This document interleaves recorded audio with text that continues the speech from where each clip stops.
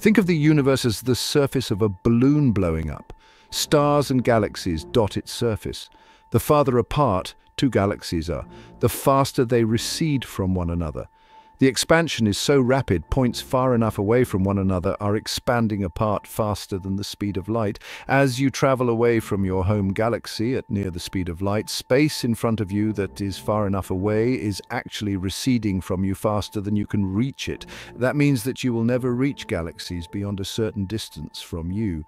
The Hubble sphere, named after Edwin Hubble, who discovered the expansion of the universe back in the 1920s, is the sphere beyond which galaxies are receding away from us faster than light. We know that galaxies are almost all receding away from us because their light is redder than it should be. And we know what frequency that light is supposed to be because certain elements have telltale spectra called absorption, or their inverse emission spectra. When we examine the light at different frequencies, we can see where there is more or less light. Based on our knowledge of how the elements in stars and gases behave, we know when and by how much that light has been shifted to higher frequencies, blue shift, or lower frequencies, redshift. This is called spectroscopy. Misconceptions and easily misinterpreted statements have appeared in many popular science books and articles, as well as even scientific papers concerning the Hubble sphere and the observable universe. One of the most common is about whether objects receding faster than the speed of light outside the Hubble sphere are visible or not. Indeed they are. Unlike the event horizon, objects outside our Hubble sphere can influence those inside it and vice versa. There are four important regions of the universe that concern us here. The first is the aforementioned Hubble sphere. The next is the particle horizon. This is the distance that light emerging at the Big Bang could have reached by a time after the Big Bang, such as the present day. The third is the event horizon. This is the region from which light can reach us for all time, from the Big Bang to infinite time.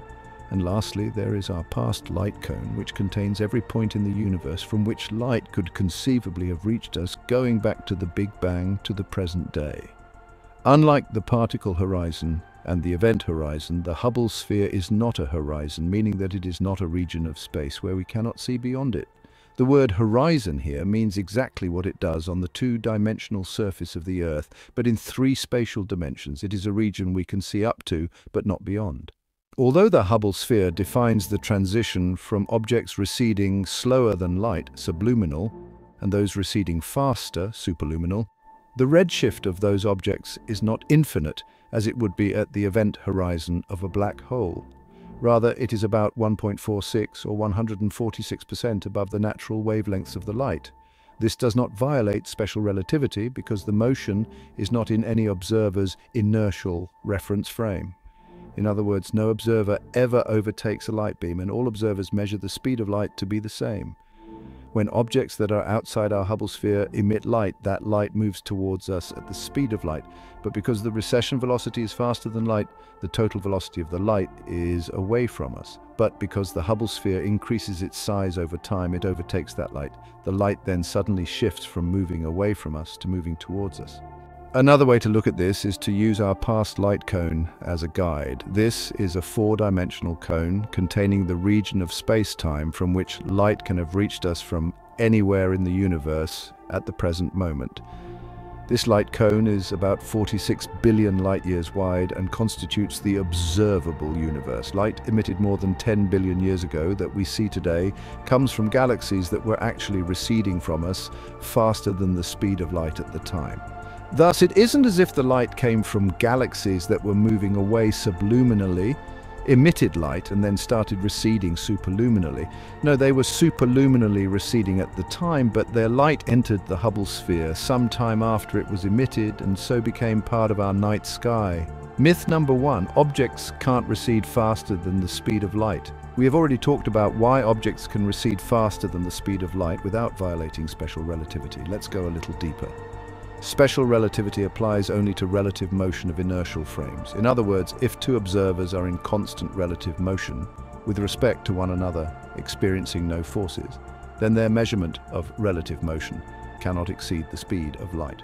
Moreover, neither one can measure the speed of light in vacuum of a beam emitted from the other as being anything other than the constant speed of light.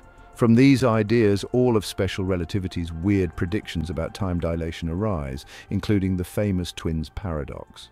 In an expanding universe, however, we are talking about non-inertial frames where observers are not moving in space, rather space is expanding.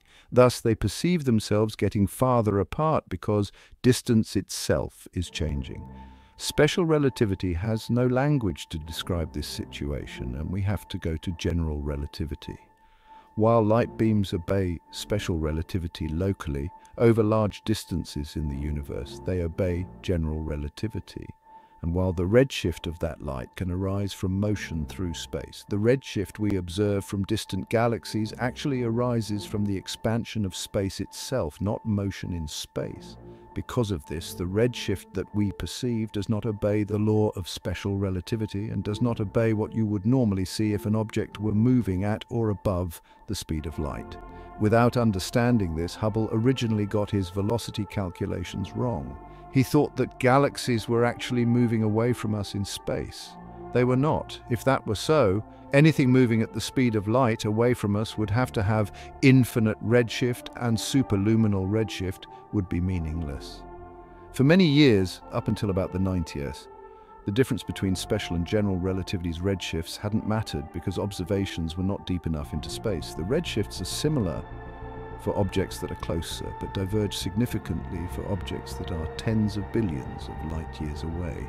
Nowadays, we routinely observe objects with redshifts above 1.5, 150% above nominal wavelength, where recession velocity is always superluminal and the special relativity formula fails. Myth number 2, superluminal expansion only occurs in inflationary theory. Inflation is the theory that in the early universe, the universe expanded at a much faster rate than it does now. A misleading term for inflation is superluminal expansion, or expansion faster than the speed of light, as if that is unusual. In our universe, however, where recession velocity is purely a function of distance, any expansion has superluminal velocities. In addition, during inflationary periods, there was a Hubble sphere as well. The only difference is that in inflation, the Hubble constant that determines the velocity of expansion versus distance was much larger than it is now. The Hubble sphere was consequently much smaller. If exponential expansion continued to the end of time, the Hubble sphere would eventually be coincident with the event horizon. Thus, you would not be able to see objects outside the Hubble sphere a very long time after the Big Bang. In an ordinary inflationary theory, once inflation stops, light that exited the Hubble sphere can re-enter it, however. Therefore, the Hubble sphere is not a horizon even in inflationary theory. If inflation caused all distance regimes down to the Planck length to expand faster than the speed of light, one might justifiably call it superluminal expansion. In this case, the Hubble sphere is the size of the Planck length. Ordinary inflationary theory, however, is just faster expansion. Myth number 3. Galaxies receding faster than the speed of light exist, but we can't see them. Occasionally, you see in popular books and even from scientists that even though galaxies can recede from us faster than light, we cannot see them. This is completely false. Let's go deeper into that.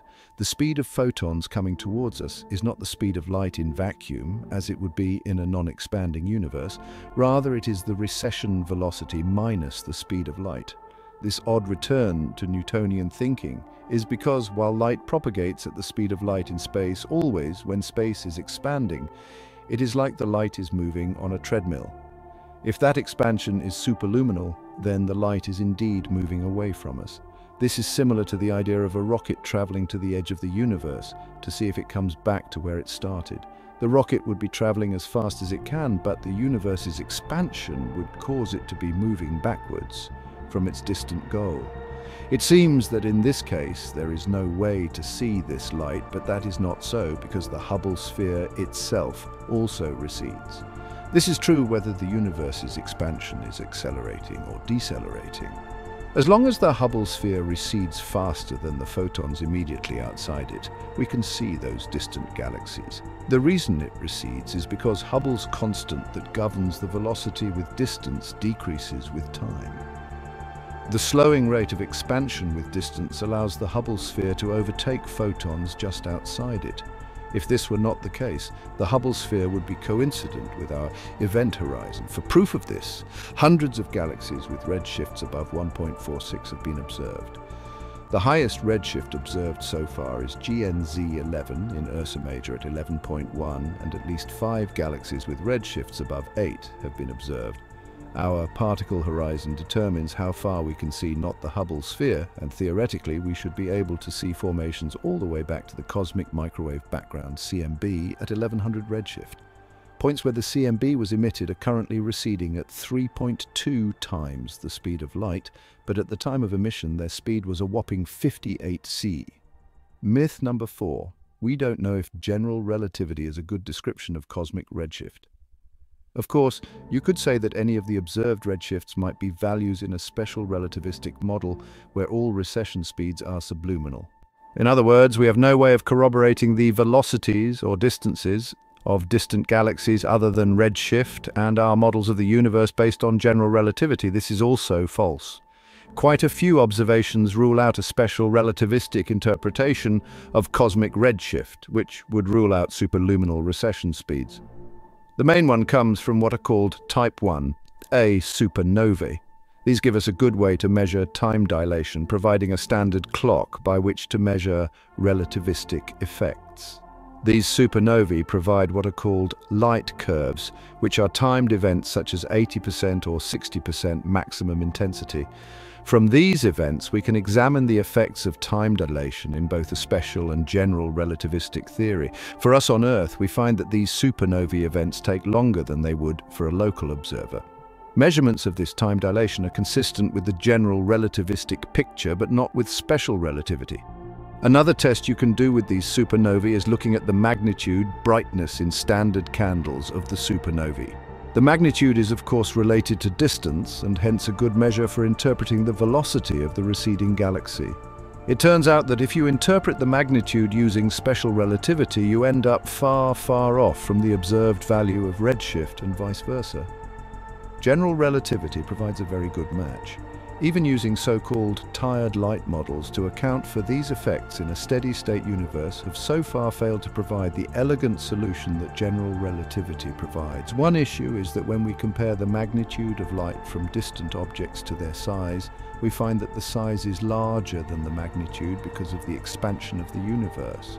Basically, because the object is receding while emitting light, its size is a function of where it was when it began emitting, while its magnitude is a function of both each photon having to travel a little farther than the previous one and losing energy to the expansion of the universe. By the 1990s, tired light models had failed too many tests to remain viable. Increasingly, we are learning that superluminal speeds are a regular feature of general relativity. Some would, however, prefer not to talk about velocity at all as an observable because it invariably depends on what model you are using. While special relativity is a poor model of cosmic redshift, there are several alternative general relativistic models, each of which predicts slightly different velocities for a given observed redshift. Be this as it may, there are other observables that corroborate our interpretation of velocity and distance. Distance is, unfortunately, something of a confusing subject because it depends on if we're talking about the distance light traveled to get here, or are we talking about the distance at one particular time. For most observations, we are interested in the distance light traveled, but when talking about recession velocity, we care about distance at one time. As for my son's question, we may never know, although if human beings ever learn to warp space ourselves, we may be able to create rockets that are superluminal and explore beyond what we can ever see. Thank you so much for watching. See you again in the next video. Until then, as always, keep looking up, stay curious, and dream big.